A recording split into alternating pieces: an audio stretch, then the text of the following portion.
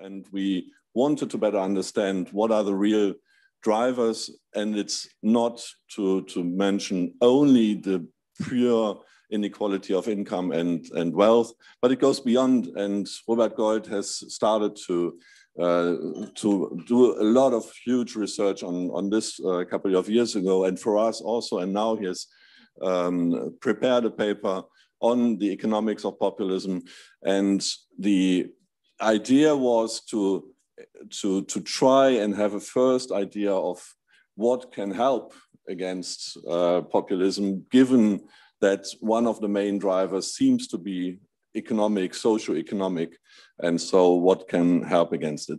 I will introduce the panel. We are all online already after the input, so I will ask Robert to introduce your thoughts on this question, please.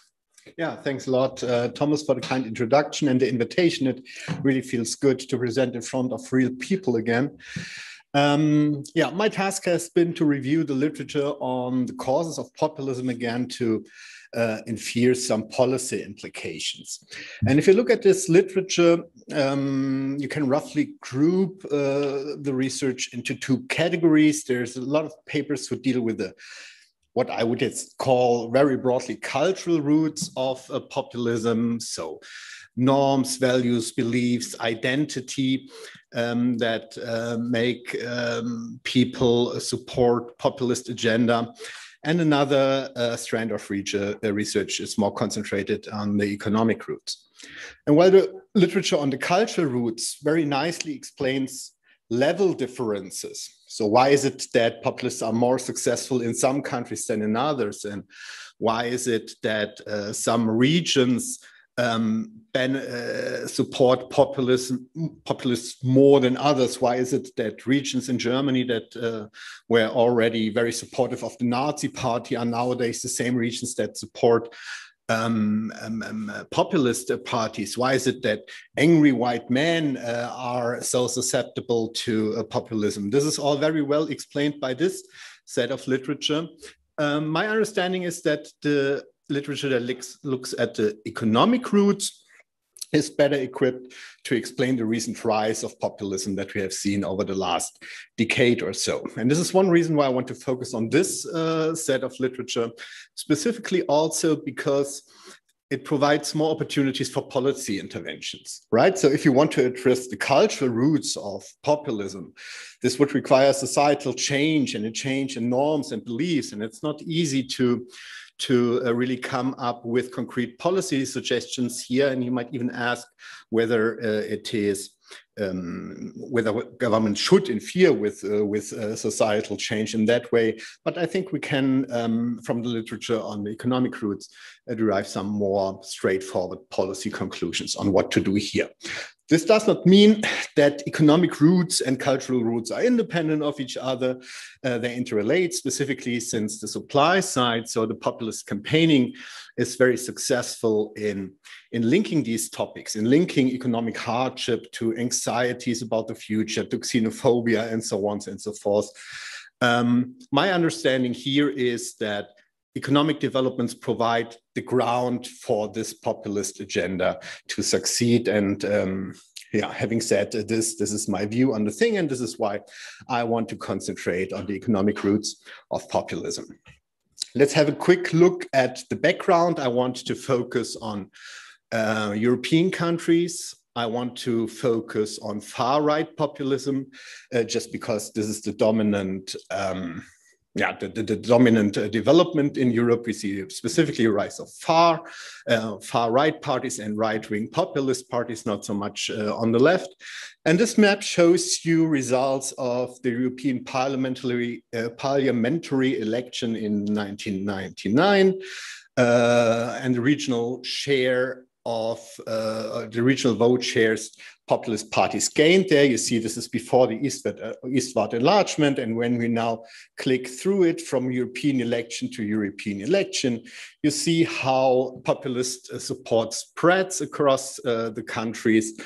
You also see how the average increases. And if we look at just the change between the 2009 and 2019 elections, you see that populist parties have been active in all the countries. This was not the thing at the start, but populism spread across Europe. You have now populist parties on the ballots in each and every European country, and they have gained significant support, 2 percentage points on average, which is an increase of 100% over 10 years. But you also see these strong regional heterogeneities. You see country level heterogeneities, which may relate to cultural issues. And yeah, you don't see this that nicely on this map, I have to agree, but you also see huge regional variation within countries. So even countries like Germany, where populist support may be comparatively low as compared to, for instance, France or Austria, you still see that there are regional strongholds of populism that emerged. And I want to come back to that. But this is the background. This is the development we want to better understand.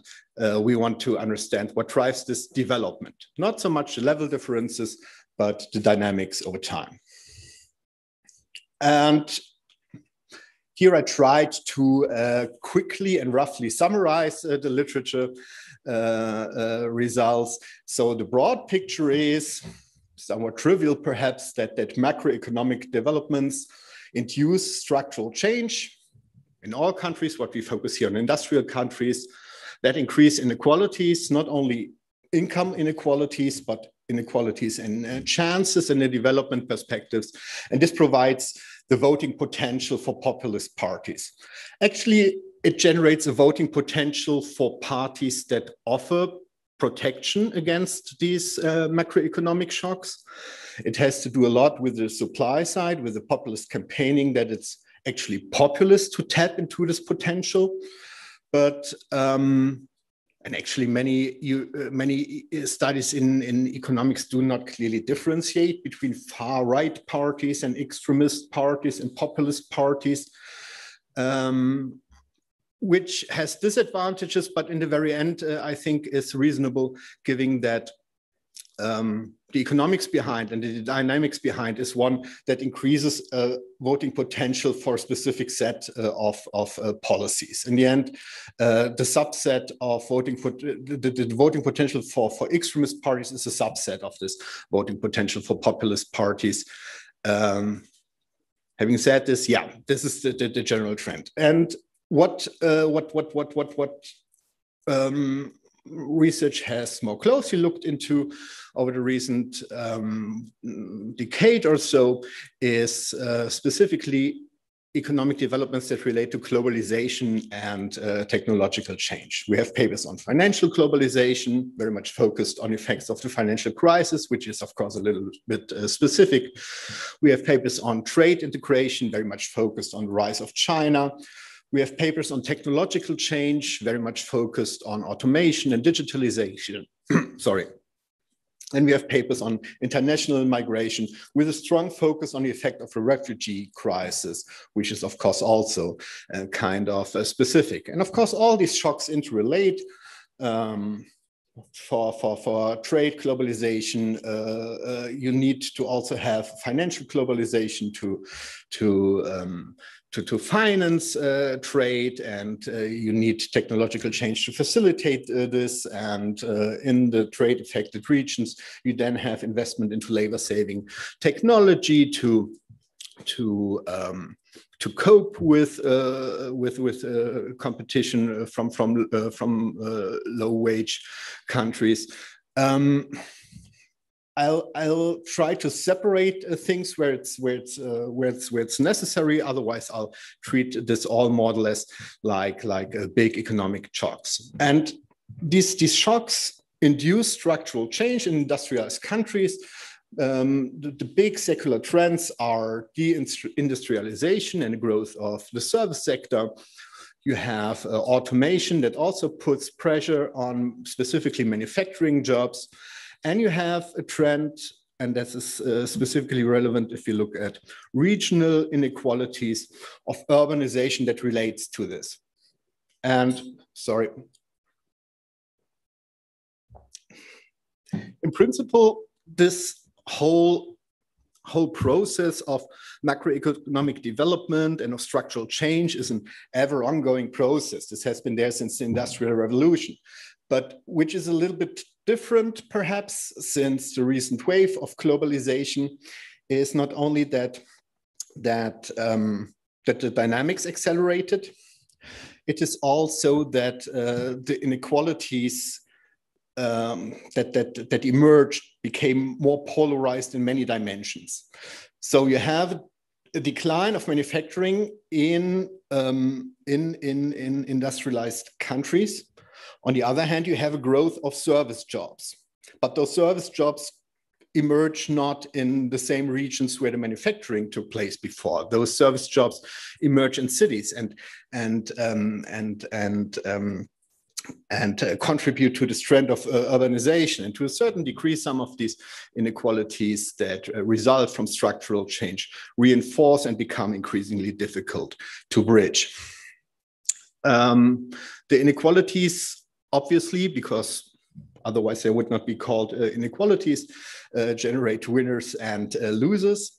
And there's increasing overlap. On the individual level, a lot depends on the skill level. So it's specifically medium and low skilled individuals that are negatively affected by deindustrialization and by automation. Similar on the regional level.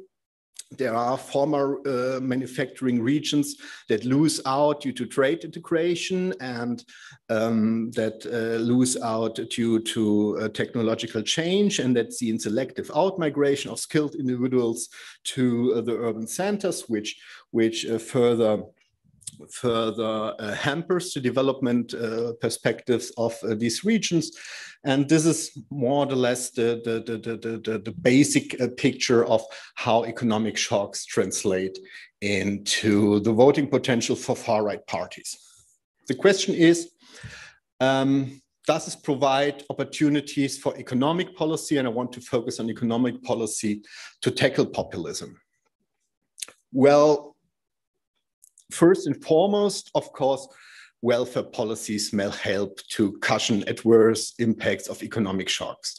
This is true in general, but perhaps it's not too trivial to point out that welfare policies are not only a means to achieve distributional justice, but they also help to stabilize political systems by reducing those inequalities that lead to at least some people demanding more protectionist and less liberal policy agendas. And a good example is, I think, a paper by Glitch, which uses data and methodology by Colantuono and Stanek. Colantuono and Stanek have a paper where they show that increasing import competition increases support for right-wing populists in structurally declining regions in 15 European countries.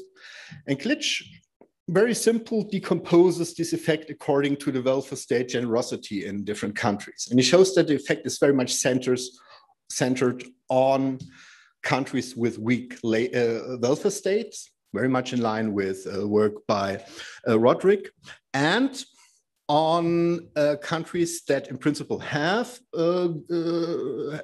generous welfare state provisions, but cut down benefits, very much in line with the excellent work by Thiemo, who shows how welfare cuts contributed to the Brexit vote in the UK. So, to summarize this, welfare state policies help and welfare institutions help to cushion this effect. But I think we have to accept that the challenge is not to just compensate losers for some income losses. Those people who are affected lose much more than just income. They lose development perspectives. You cannot easily compensate for the loss of this development perspective. This all made perhaps some sense when sectoral mobility and regional mobility was higher, and you could assume that people who are adversely affected by some economic shocks might then find a different job, a better job, some 5 or 6 years later. But those who are affected find it increasingly difficult to indeed make their own living and create a livelihood for themselves. And there's a lot of survey evidence about what people are concerned about. It is the economic situation for sure, but it's very often much more the loss of a development perspective. And I think this has to be put more in the focus of policies that want to mitigate these adverse effects. It's not about compensating losers. It's really about generating new development perspectives for individuals and for regions. There's quite some research papers who have tried to identify the economic mechanisms that translate economic shocks into populist voting. And it has turned out that labor market adjustments are a main driver of this whole development. So labor market policies certainly may help to also decrease populism. But many labor market policies or many current labor market policies are very much concentrated on avoiding unemployment. And this makes sense. Unemployment is, well, unemployment has for a long time been a driver of just not turning out in elections at all, also of unemployed people who just abstain from voting, and populists have been successful in mobilizing there. But much more than unemployed individuals, it is people who are in employment, but either fear losing their job in the future due to ongoing globalization, due to technological change that support populists, and people who just don't see potential for upward mobility anymore.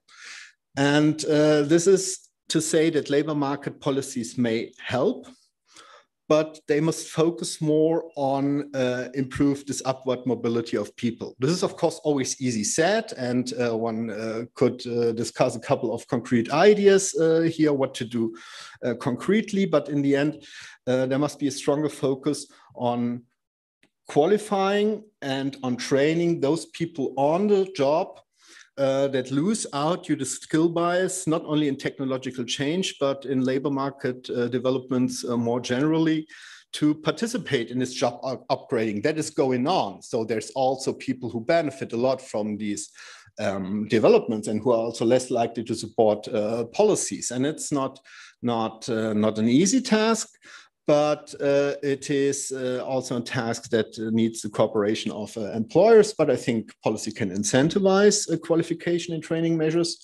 Policy can provide infrastructure, and also by demand side measures, policy can do more to incentivize this training and qualification. Regional policies are important. We see that not only people who are directly negatively affected by labor market adjustments turn to support populists. It's also people who just live in those regions that are hardly hit, although they have a good job and they earn a decent income, that become susceptible to populist agenda. So the challenge is again to provide development perspectives for those regions who are left behind in this development. Concrete example, there's, I don't know if everybody's familiar with this, most people in Europe are, there's a large regional development policy program by the European Union, the European Regional Development Fund, that supports regions who earn less than 75% of GDP per capita. And own research and research by Albanese show that this program is not only successful in creating some development perspective, but also in mitigating populist support. So the program is designed in a way that you have a clear cutoff. If you earn less than 75% of the average EU GDP per capita, you're eligible for the program, and if you earn more, you're not eligible. This gives you a good opportunity to compare regions who are just a little bit richer than those who just received the funds. So you can compare regions that earn 80% to those who earn 70%. And you can argue that these regions are similarly poor in economic terms, and that the allocation of funds is quasi-random. And what you see is that the recipient regions of these funds are significantly less likely to vote for populist parties in elections. So the policy helps. It helps if you invest into regions, not only to provide development perspectives, but also to counter populism. The challenge is that this old ideal of regional development policies to allow for convergence, for poor people to catch up to the rich regions, would not say it has failed, but it has not very good consequences given this stark inequalities between the development of urban centers and peripheral regions. And there's an interesting policy set summarized under this buzzword of smart specialization that, and Thomas is looking at the watch, smart specialization that I only want to mention here but not summarize. But I think here's also, similarly to the welfare policies, one needs a shift in focus to generate new trajectories according to the strength of the regions, to help peripheral regions to participate in the success that urban regions have. They can probably not catch up, but if you are a region in the periphery of an urban region, invest into communication structure and digital infrastructure to allow people to live there but work virtually or in person in the urban center. If you're a remote region with a scenic landscape, invest into green tourism to give this region opportunity to grow endogenously, even if it cannot catch up. Just to provide a perspective is often more important for people than to really have GDP income growth, as long as they see that there's a future for the region. Oh, yeah. Migration is a big issue. It's not easily addressed by economic policy. In the end, migration is the topic that unites all the right-wing populists. And I think the more important policies to tackle this are migration and immigration policies. There's a scope for economic policy here if it comes to countering distributional conflict, whether it's really there because low-skilled individuals face labor market competition from immigrants that could then be addressed by the labor market policies, whether there is actual competition for scarce public goods like hospitals, like daycare facilities in school. If you have a lot of immigration, it's probably not a good idea to cut down public spending in these areas where people then indeed face competition with migrants, which then makes them more susceptible for this anti-immigration rhetoric. But there's also, and this will then be in the paper, some opportunity for smart policy design to at least mitigate the perception of this conflict, even if it is not actually there. But in the end, the migration topic is a big thing, and it's complicated, and it's one of the areas where economics and culture most obviously strongly interact. I only say one word to the supply side. So if it is about policies to counter populism, all these policies before are mainly policies to counter dissatisfaction with the political system, whether it's then tapped or caught in by populists or somebody else, doesn't matter. The one thing that's really specific about populists, or one thing that's really specific about populists, is their success in political campaigning that depends on also innovative approaches to public communication, but potentially harmful approaches to political communication that has transcended into the mainstream, specifically in the US. I mean, if the US president stands there and tells in the midst of the pandemic blatant lies what you should do to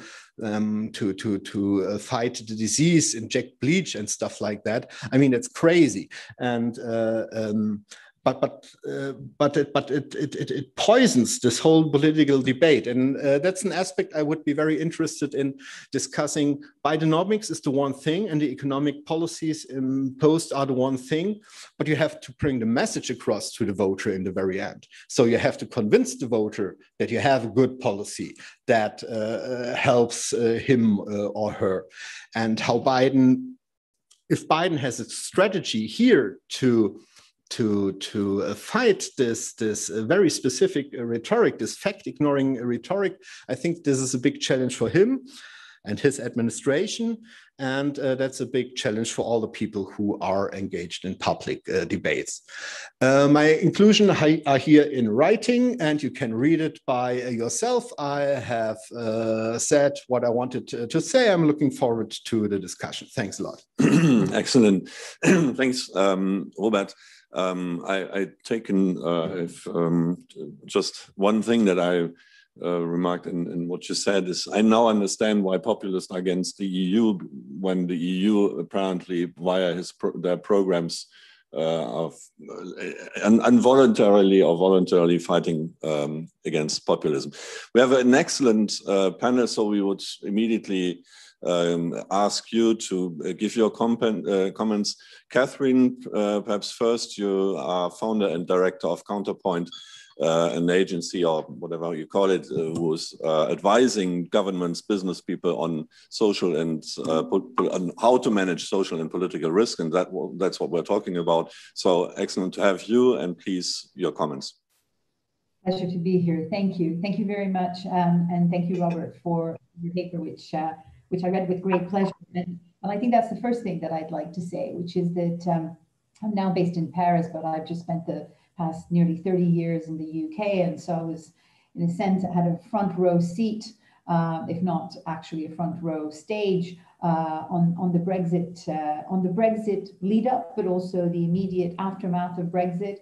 And I think that one of the things that was most shocking about the way that the Brexit result was looked at, and then, you know, the diagnosis of the causes was looked at, was trying to actually separate out culture from economics. And it gave rise to an incredibly sterile debate. And people started talking about the left behind and trying to separate being left out culturally from the national conversation, from the national norms, from national values, from being left behind economically. So it's very good to be able to look at economics in a different kind of way. And I'll come back to this at the end of my comments, but, you know, one comment that I think one thing we need to keep in mind is not just who are the left behind, quote unquote, and why they feel this way, but actually who they imagine is leaving them behind. Because I think, you know, this is in part what fuels populism. It's how you imagine that elite that is doing the leaving behind of yourself or of your community. So I just want to make just 3 points that are essentially to address why I think you make great points about both the economic dynamics that drive populism and populist supporters and populist party voters, but also why it's so difficult for economic policies to actually succeed in countering populism, even if the causes are driven by this. So I think the first thing that I would say is that while we have, while we're busy trying to say economics is not just income, it's also about culture, and culture is socioeconomic, what the populists are very good at doing is actually separating culture and economics out just enough so that when a mainstream government or set of policymakers says, we're going to address jobs, populist parties are very good at saying, that's fine, but how are you going to address the change in our communities that we don't recognize? And when a mainstream government says, oh, well, we're going to address immigration, populist parties are very good at saying, well, that's fine, but we need jobs. So, they do that separating out, I think, quite effectively. The second thing that I wanted to say about labor reform, labor market reform in particular, is that not only does it take time, and we're going to see this, in terms of the window of opportunity that Biden has between now and the midterm elections, right? This is going to be the making or breaking of Bidenomics. But I think that one of the things about economic policy is that it is technocratic. It is necessarily technocratic.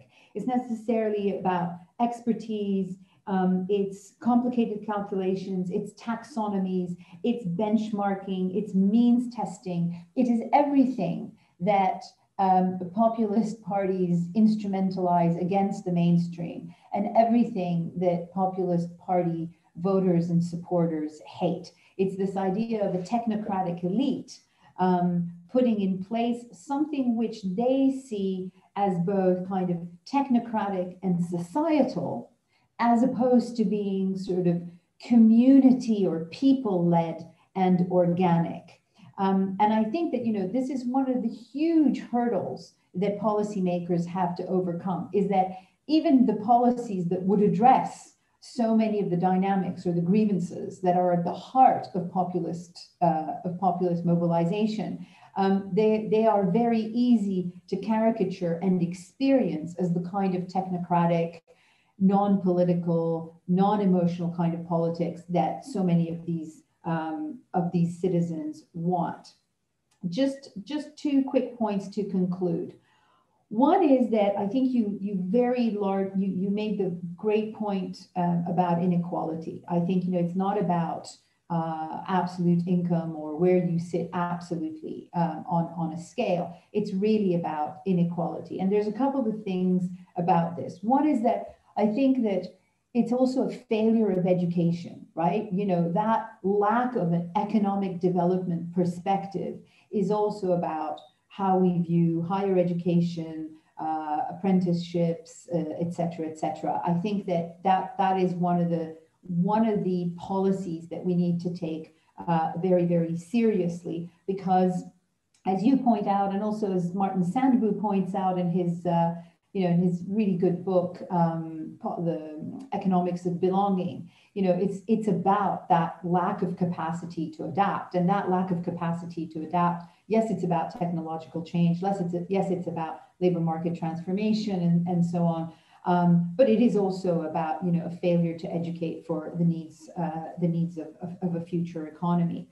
But I have one comment and one question here. The question is, if labor market and more broadly economic policies are the key to this, and I do think that they are absolutely at the heart of this, then, why not vote for the left, right? Why not vote for those who proposed economic solutions once upon a time? Now, part of the answer to that is that social democratic parties and socialist parties have themselves failed to adapt. But I think that the other thing here is that we shouldn't underestimate, again, going back to who is in power, the fact that this is also about a rejection of what is perceived as elite collusion, right?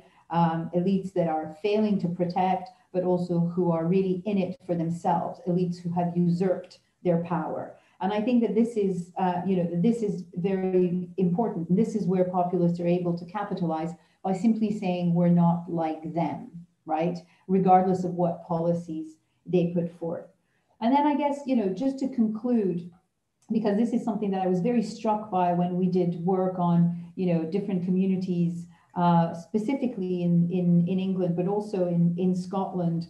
But Scotland is a different case, but specifically in England. One of the things that we kept saying to people was, you do realize that this vote, particularly in communities that had supported Brexit, this vote will probably, the consequences are probably that it will make you poorer, right? That this will not improve either your socioeconomic status or your income, certainly not, in the short term. And actually, the answer that we got to that was, we don't care, right? We don't care. We don't care about being poorer. And the second part of the answer was, because we'll all be poorer together, right? So this goes back to this, inequality, but also the imagined community here. And the real resentment against not just the left or the right, but, a political class, those who've usurped either their wealth or their position. And I think it's important to keep that in mind, that it's not just about being better off or having better prospects. There's also something that has been changed in part by the communications that you were alluding to, Robert, in part by the kind of media, both the new media, but also the old media. Let's not forget the work of the tabloids, very traditional media, in the UK. The work of the media in really creating a polarization and an emotionality that actually drives people to say things like, I don't care that I'll be poorer, we'll all be poorer together, which is where the notion of community and the people actually comes in and connects to populism. So I think I'll leave it there. Thank you very much.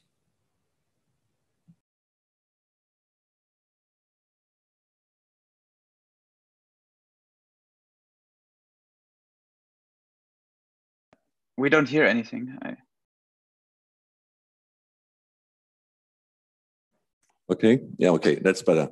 Sorry, I would like to hand over to Dalia Marin, who has already joined us in September, talking about unification and the role that Treuhand has played and structural policy have played at that time, promoting sort of populism, and with some hope that this will turn to another side, to a positive side now. But now your comments, please, on Robert.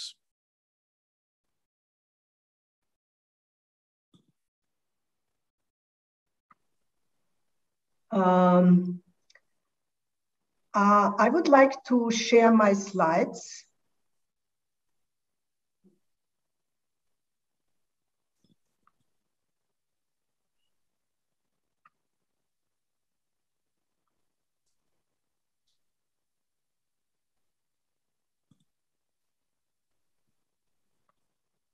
Okay, so my comments to this, my contribution to this panel will focus on globalization and populism in Germany.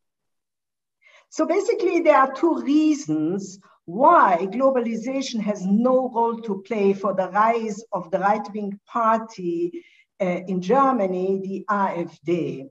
And the two reasons are, first, there is a wrong time pattern. And the second is that right-wing populism is mainly an East German phenomenon. So let me explore these 2 points. So to wrong time pattern.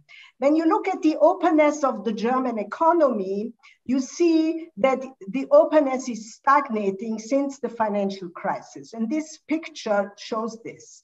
So what you see here is in the periods between 1990 to 2008, the openness of the German economy was expanding fast. People have called this period the period of hyperglobalization. And this period of hyperglobalization ended in 2008 when there was this trade collapse. Then there was the recovery of trade. And what you see in this table is since 2011, the openness of the German economy is stagnating. At the same time, when you look at the evolution of the Alternative für Deutschland, AfD, the right-wing populist party in Germany, you see that the AfD started to exist in 2013 as an anti-Euro and an anti-Greek bailout party. Only after 2015 became the AfD a xenophobic, anti-immigrant right-wing party. So what I'm arguing is that this time pattern, the rise of the AfD, happened after 2015, while globalization is stagnating already since 2011. This speaks against the role of globalization for the rise of the AfD in Germany. And now I come to the AfD that the AfD is an East German phenomenon. The numbers I show in this slide, it shows you the AfD's electoral share in the Neue Bundesländer in East Germany. So it's between 23 and 27%, while in West Germany, it takes 5 to 10%. So why is the AfD so strong in East Germany? To get to an answer, we have to look at the political reforms after the fall of the Berlin Wall. So basically what you see is the reforms contain the liberalization of trade with the former DDR. Basically the tariffs fell from 100% to 0. At the same time, there was a currency reform in which the East German Ostmark was exchanged to the Deutschmark at the rate of 1:1.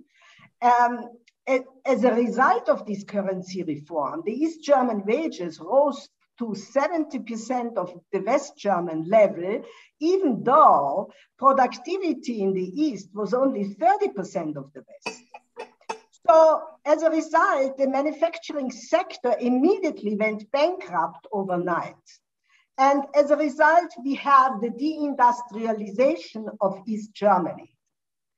So after 1989, when the economic convergence process started between East and West, it started in the first 5 years, there was a rapid convergence, but with the demolition of the Treuhand, which privatized East German assets, this convergence process came to a halt. So basically the convergence process stopped around 25 years ago.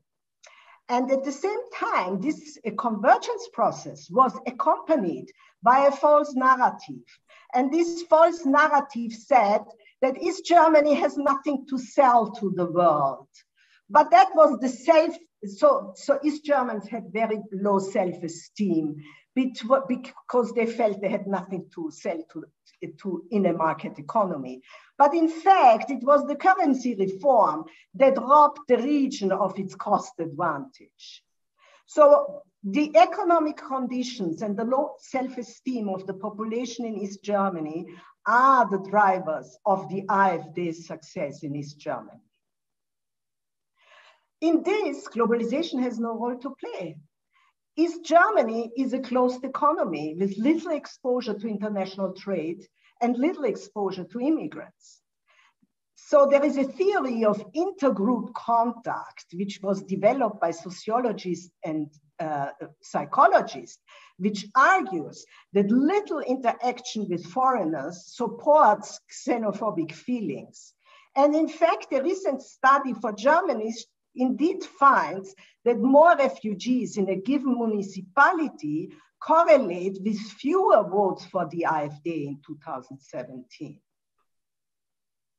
Now let me come to the US.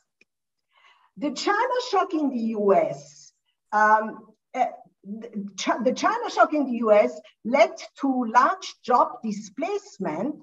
And the important thing about it was that it was a displacement that was not spread widely across the United States. The China shock was particularly concentrated in particular regions and destroyed the entire ecosystem of that region. So in some of these regions, the job losses accounted for 8% of the total employment. And a recent study showed, in fact, that the China shock led to the victory of Donald Trump in the US. So why is it that Germany didn't suffer from the same fate? First of all, China shock was much smaller in Germany compared to the US. So in the US, the Chinese import share between 2000 and 2008 increased by 24 percentage points in the US, while in Germany it increased by 14 percentage points in the same period. Moreover, the Chinese competition displaced imports from Southern Europe and Turkey, and therefore hurt Southern Europe and Turkey, but didn't hurt Germany. And the last thing is that Germany had the opening up of Eastern Europe. And that meant that while the US, Eastern Europe doesn't play any role in the United States as a trade partner. So rising imports from China were more than compensated by rising export to China and to Eastern Europe. The rising export to China were extraordinary, but because the Chinese love the high quality German products. So what can we learn from the East German and US experience? We should provide assistance programs to lower the trade adjustment cost of affected regions. So for instance, the Green Deal, which says it gives support to regions which exit coal, is exactly the right measure to take. And the second measure is that you should try to establish new industries in dying regions. So in East Germany, the battery cell production for electric cars is an example of a successful instrument to combat dying regions. Thank you. Thank you, Dalia. Excellent. I think this is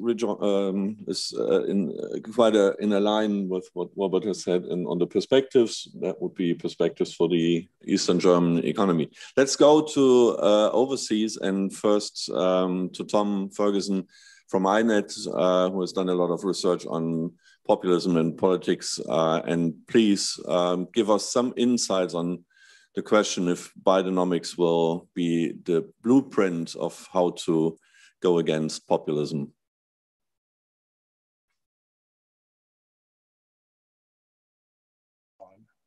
There, can you hear me? Yes. Okay, thank you.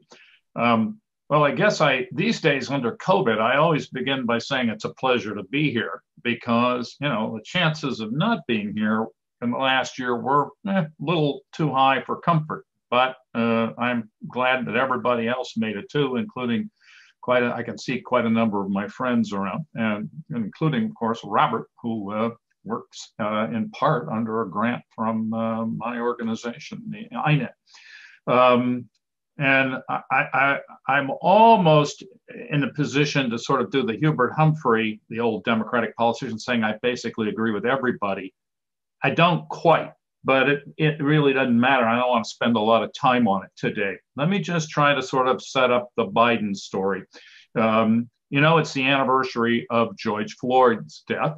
And actually today comes the news that the infrastructure bipartisan talks may actually be on the verge of collapse.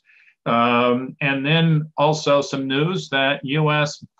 corporations are sitting on enormous piles of money already in their various campaign accounts. So they're getting ready to spend. This was after a number of them had all said they would perhaps not fund people, Republicans supporting that insurrection on January the 6th.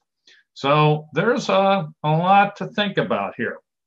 And since I only got 7 minutes, I think I'll just go straight into the business here. First of all, how best to put it? There's not one, but a whole string of shocks that hit the U.S. political system more or less all at once. And the campaign is only one of them.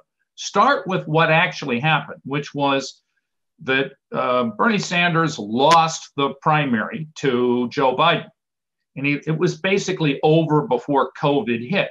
But the big issue that Sanders spotlighted, which was medical care and the absence of health insurance for everybody, immediately turned into really the biggest issue for lots of people there was. Now, the government did a kind of barely bipartisan. They argued back and forth, the Republicans and the Democrats, but they did finally announce that, well, the government would pick up the cost for at least COVID testing.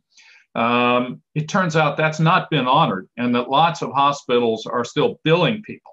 Now, my point is that it's a bad scene when, in effect, if you like, the moral impossibility of doing what everybody sort of knows needs to be done, so sort of starts as the campaign goes on. I mean, that's a problem. Then when Biden won, you have to pay attention to how he won. He won by way more than he needed to actually be sure the vote count was obviously okay. That's clear. But the Democrats did not do nearly as well as they thought they would in either the House or the Senate. They got a 50-50 tie in the Senate in the January elections in Georgia. But their House majority, which I think at the time of the election day was probably around 10 or 11 votes counted, it's down to about 7 now. It could drop a bit more too.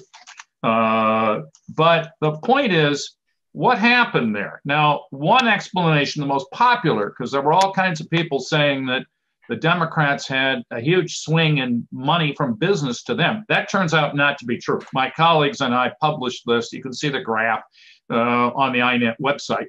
The big surge of money for the Democrats just didn't materialize in the congressional races. It's the usual. We've long shown that you get a linear model outcome. That is to say, the percentage of votes, percentage of cash is quite, between the two major parties, are quite strongly correlated. And no, that is not because of some endogeneity in where the cash goes. We can show you that that's false too.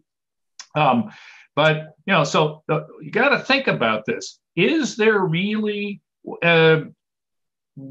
how much of a majority is there for Biden at least at the time of the election? Maybe narrow. What if you were looking at an odd outcome that COVID created? That's a scary prospect. It's scary because, yes, it's true. Anyone who followed the events in the United States on January 6th realizes that's not politics as usual.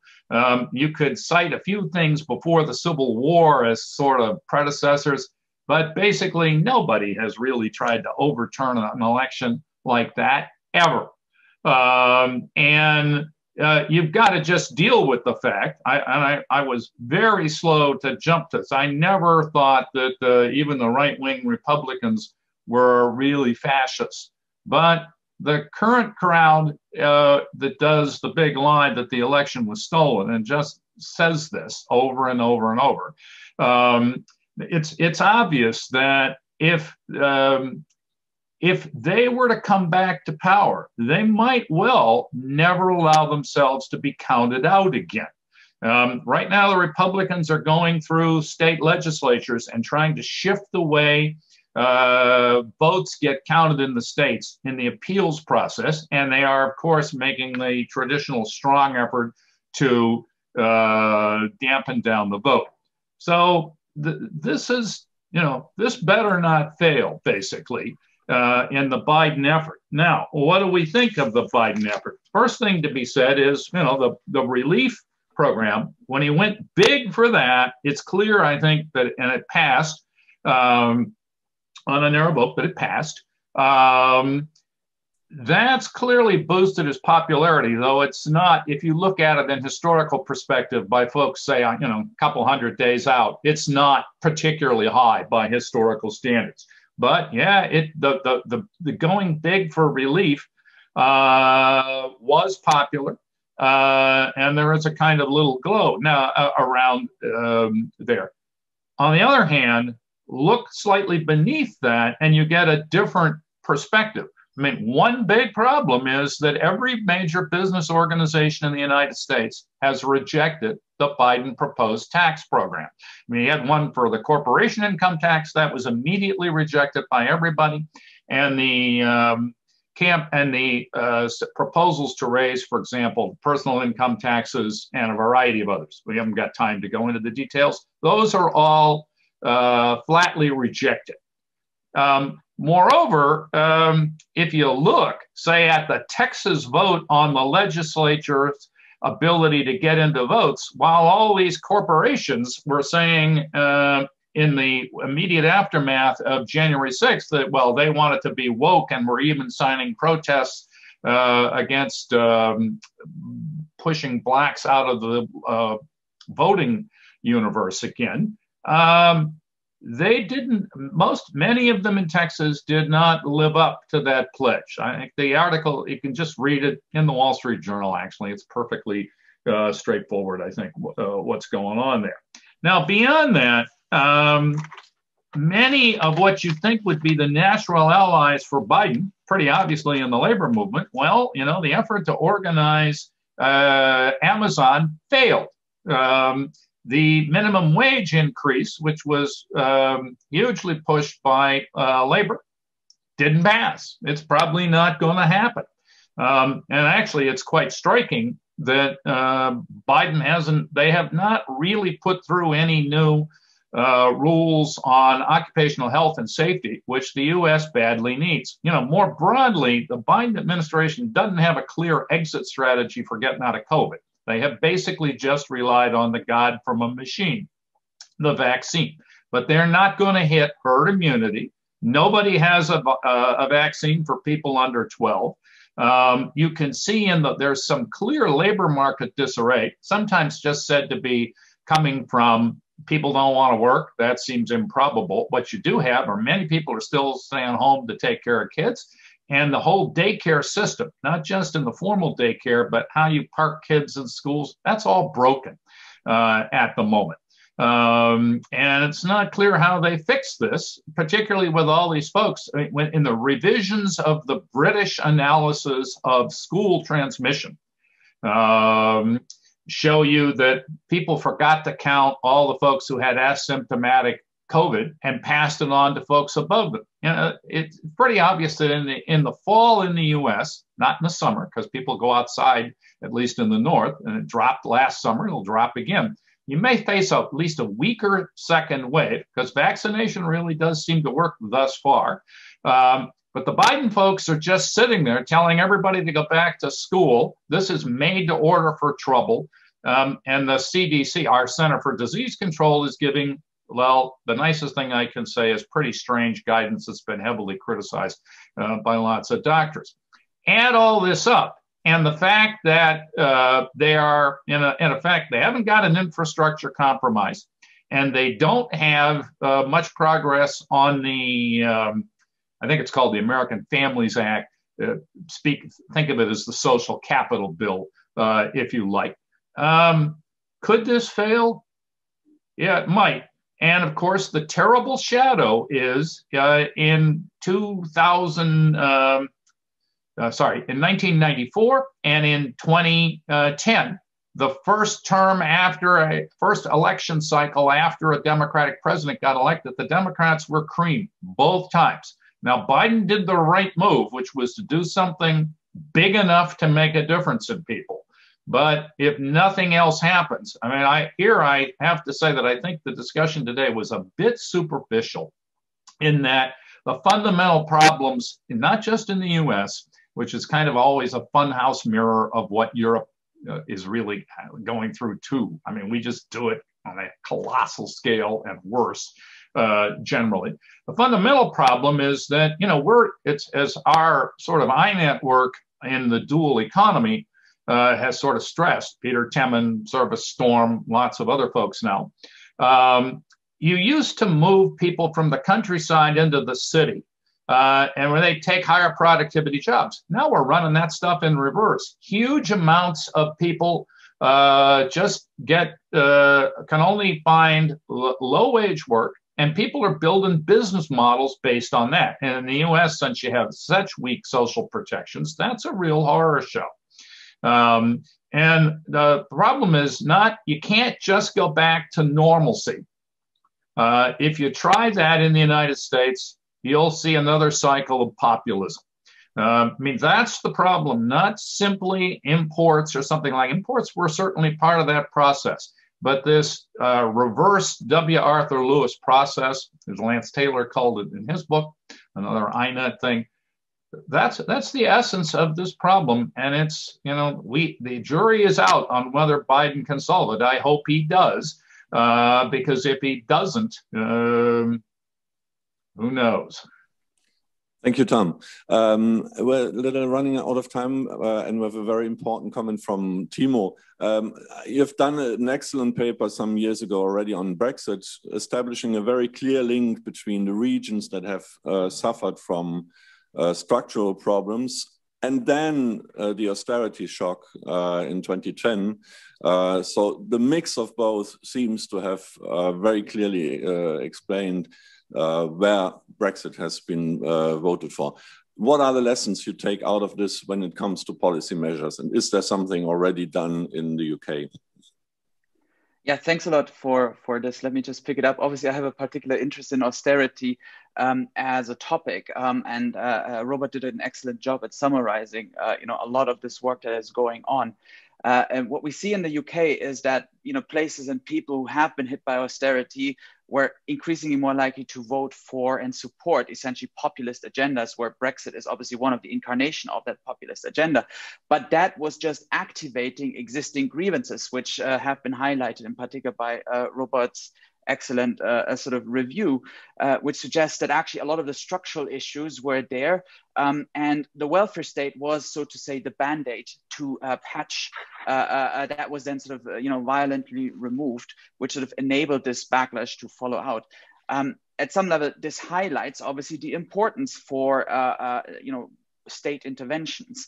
But I think in terms of the populism as a phenomenon more broadly, we have to think about the supply side as well as the demand side. A lot of the focus has been on the demand side in this discussion, which is what are the origins and the economic drivers and so on that lead to sort of broader popular support for populist agendas. But I think the big structural issue that we face, and that I think actually Robert mentioned towards the end, is to what extent we can actually tackle the supply side issues. Bidenomics is in that sense, very good economic policy. Let's see how much gets through in terms of actual policy outcomes. But it actually fails to tackle some of the supply side issues that I would say matter a lot. And this goes to the heart of questions around, does representative democracy still work in the way that it was designed with the underlying checks and balances in place, where obviously the media plays a very vital role in the process of transmitting information about the effectiveness of policymaking intervention, when nowadays through social media and the sort of, particularly in the US, the overly politicization of the media landscape narrows the ability for media sort of to effectively provide and shine a light on policy successes and policy failures, which obviously lead to a significant risk that the media itself becomes a vector of entrenching political power, which in the UK I think is quite evident. In the US to some extent it's also quite, there's a lot of evidence that suggests that this is happening. And all of this happens in the context of the technological transformation in the media landscape that changes not just what is being reported on, how things are being reported on, how people consume news, but also who becomes a content generator, which I think becomes very important to understand going forward. And I think there's a lot of more research work needed in a day and age where at the end of the day, social media is sort of supporting essentially the idea of a narcissist entering the media landscape, and many people cannot really make a living as sort of a content generator in traditional media anymore. That sort of has a deep structural hollowing out issue that I think is very important. So we have the media, then we have politics as well. Who can afford to become a politician, which in the US is a very important question, whereby politics has become less responsive to actually incorporate, broader parts of society, in particular also because of the erosion and the democratic deficits that sort of start at the very bottom up at local political levels, and obviously will find its way to the national level. And I think the third bit that I think is very important to mention as well is, and this is where austerity again plays in, austerity had and will have a very long lingering effects, even though now there's an effective turn towards more expansive fiscal policy also in Europe, which is very welcome.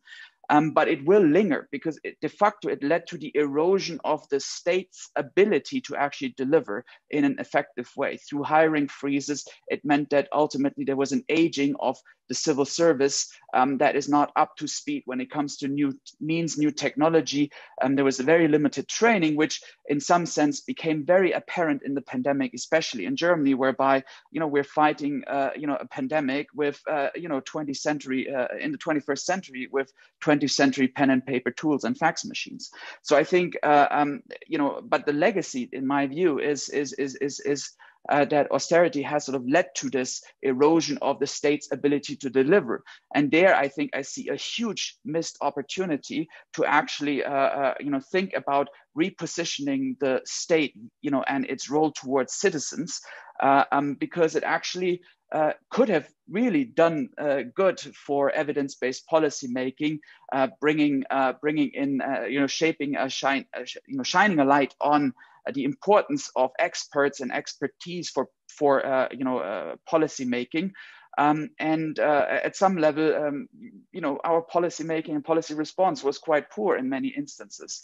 And I think that is the danger that we now see ourselves in, where there's a missed opportunity. And it obviously does shape, potentially, give rise to views about, how China and other countries might have handled it much better, but obviously without the consensus being that we're supposed to be, we're living in a liberal democracy with freedom of expression and a sort of broad representation of society through its political channels. So I think this is, for me, the most important issue, that Bidenomics and sort of the policy response really needs to start thinking about how the supply side routes to populism can be tackled, because there's only so much that can be done on the demand side by sort of reasserting the welfare state, by making sure that taxes actually do produce public goods benefiting broad society. So I think the supply side is really what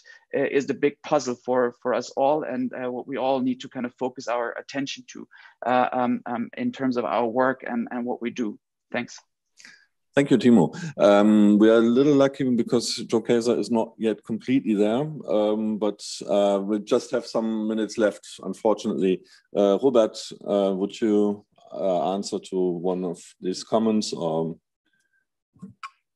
Yeah, these are all excellent remarks, and should I pick up one? I want to stress again that I agree a lot with Thiemo on this last point. So what's really novel about populism as compared to just fringe policy demand or dissatisfaction with elites or so is exactly this populist rhetorics and the ability to introduce lies into an advanced political debate, and that's a poison. I mean, in the end, all good decisions depend on the quality of information decisions are based upon.